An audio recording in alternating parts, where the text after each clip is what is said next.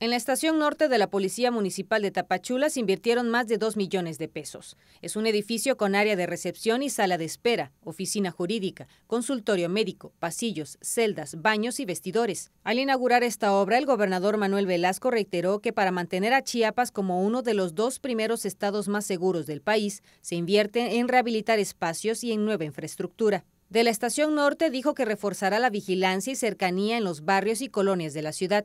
El mandatario chiapaneco puntualizó que todos los municipios cuentan con su apoyo para garantizar la seguridad en las calles, colonias y comunidades y combatir con mayor eficacia la delincuencia.